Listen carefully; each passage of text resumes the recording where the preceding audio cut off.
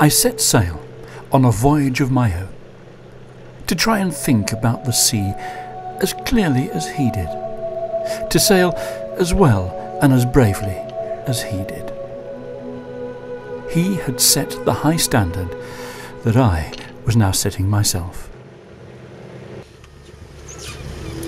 I'm leaving Brixham Harbour right behind me on a fabulous summer's evening, and I've left from here on so many great adventures, to sail to the Azores and to sail the Atlantic single-handed. I did all that from here, and now I'm leaving again. And this could be the biggest adventure of them all. I was sailing south to find a new place, as he had found himself a better place.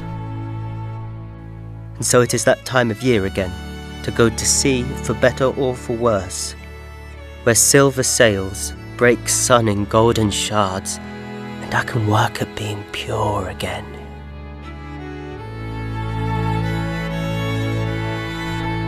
I sailed in tropical heat and floundered under doldrum skies. I reached the tropical islands of South America, with their harbours of blissful refuge.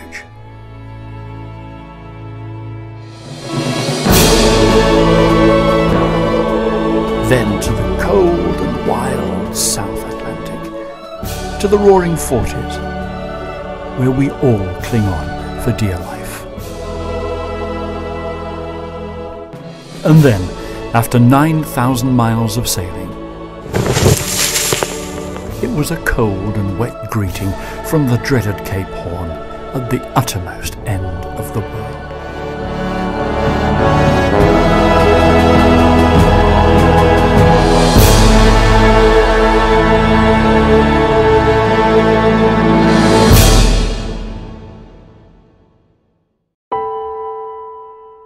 It is here, at the edge of the earth, where magic might happen. The misty islands of Tierra del Fuego. The morning runs on, a springtime secret, through the avenues and avenues which lure all sound away.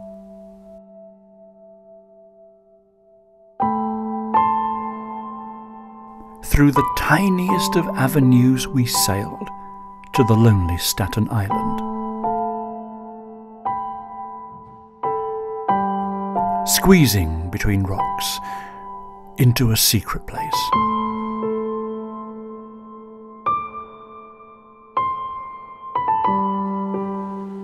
A springtime secret, through the avenues and avenues which lure all sound away.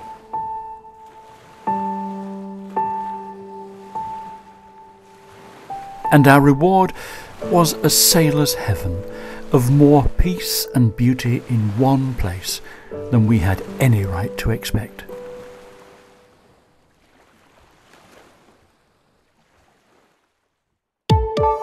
Then, the greatest avenue of them all, the great highway from the Atlantic to the Pacific Ocean, the Beagle Channel.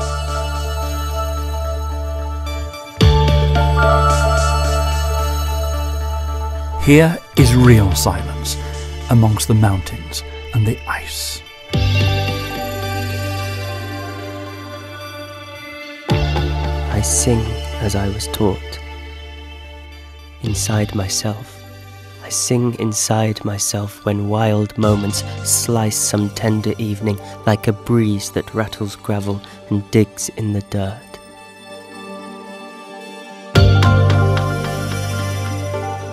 Here, the air is clear, and in the silence, thoughts and memories become clear too. I sing inside myself the one wild song that whirls my words around until a world unfurls my ship's new sail. I catch the dew and set a course amongst the ocean curls. This is the song's end, when no words of description are left.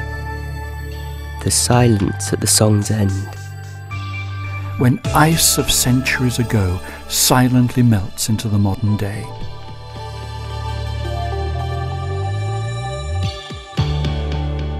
The silence at the song's end. Before the next is the world.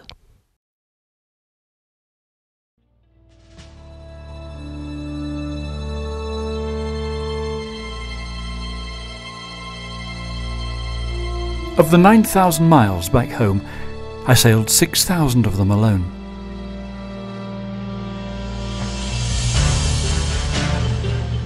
What is important is to remember that it is not the way in which we record our existence, but that we do record it. In the air and everywhere around, we must remember how the streets ring out for every soul that thought and felt and passed through them in weakness and in strength.